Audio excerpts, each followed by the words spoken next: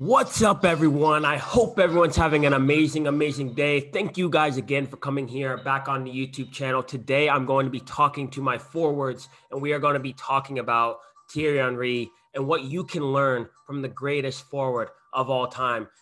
Right now, go in the comments and tell me if you agree or disagree with that statement. But today, we're going to be talking about Thierry Henry. We're going to be talking about the three things you need to do as a forward to make sure that you guys are operating on the optimal level. So make sure you guys hit that subscribe button, hit that like button so we can get started. The first thing you need to realize about Thierry Henry and what you can take away from his game to add to your game if you're a forward or a winger is you got to understand movement. Thierry Henry was a master of timing the run, master of movement. I'm only going to show you one scenario, one example of this. If you want more examples, go check out my video on the 5 types of forward runs. You need to be studying those. You need to be locking in on those, and that will create more chances in a game. The law of averages says the more chances you have in a game, the more likely you are to score more goals, right? So some of you guys are focusing so much on your finishing and your dribbling abilities and all these different things. You should be focusing on your movement and how can you improve your movement to get more chances in a game. That's the key. That's where the opportunities lie, and that's how you can score more goals. So let me get into the movement.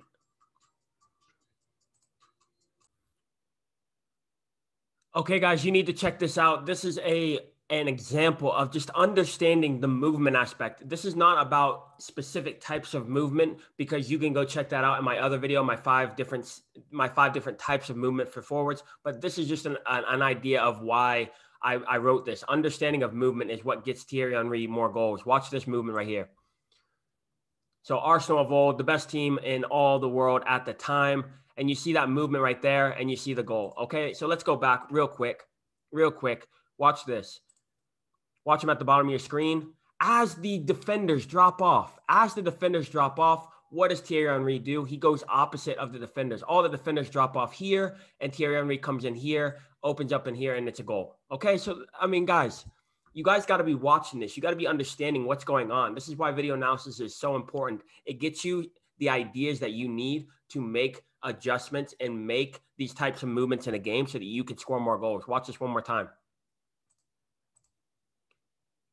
All the defenders drop off.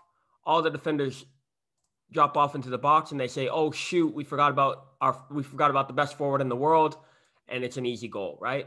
You guys got to notice these moments, understand these moments, and you'll get more goals. Simple as that. The better your movement, the more opportunities, the more goals you'll get. Okay, guys, here's number 2, understanding of the physical game of soccer. So Thierry Henry obviously was not the biggest or the strongest player necessarily, but he used his body very well. We talked about the movements. Now, when you get close to a defender, when you are one-on-one with the defender, you have to be able to use your body. You have to be able to hold the ball up. Regardless of your size, you have to be able to do this. Here's an example of him doing that to perfection. You guys have probably seen this clip before, but I want you guys to notice just he understands when to use his body, when he wants to use his skill to get past, when to use his speed, his understanding of the game. He has so many different tools, and all of those tools you can use, right? It doesn't matter if you're the shortest player on the team, if you're the tallest player on the team, if you're the strongest, or if you're the skinniest, it doesn't matter. You can use all of these things. The first one, you can use the movements, the understanding of movement. You can use number 2, the physical game. Even if you're not that physical, you can still do these things. When you're inside the 18-yard box, it is very delicate situation for a center back or a center defensive mid. It is very delicate, and you have to understand that you have all the power in that situation. Watch this. He knows it's time to use his body. He holds the guy off. He cannot reach. If he tries to reach for the ball here, it's a foul. He has all the power. Thierry Henry has all the power here. And of course, you have the skill aspect of it, okay? So he finishes. What I want you guys to take away from this is to know when to use the physical game and when to use the skill, the speed, the movement, okay? That's the most important part of this part.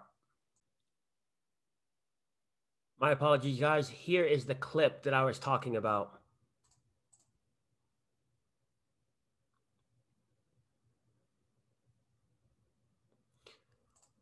If you need to remember what I was saying, just go back a little bit in the video. My apologies. And here we go. The last one, and the one that I think that most people worry about too much, or, some don't worry about it enough, but the most important probably is the technique aspect, okay? Because there are a lot of players out there who have good movement. There are a lot of people out there who are physical, but do they have the technique to finish it off, right? So you have to have the technique to finish it off. I am not saying that you should not have the technique. However, I truly, truly believe, and these are my parting remarks when it comes to forwards, I truly, truly believe that you need to focus on your movement first, focus on how you hold up the ball, how you keep possession for the team, and then finally focus on technique and finishing it off, okay? These are the most important things that you can do as a forward, regardless of your size, regardless of your height, regardless of your strength and all that stuff. These are the three most important things you can do as a forward. Watch this last clip. Watch this last clip. Watch this technique, the ability to go up for the ball. Look, he goes up for the ball. He wins the header. And then count the number of players around him right now. Do you have 1, 2, 3, 4, 5, 6, and the keeper to beat? 6 players. These are some of the greatest players in Premier League history. You have John Terry. You have Ricardo Carvalho. You have Frank Lampard. You guys have some of the best players, some of the best defenders in the game. And what happens here? One touch and a finish. Watch that one more time. Goes up for the header, comes back down, little touch and finish. That is technique at its finest, guys. That is technique at its absolute finest.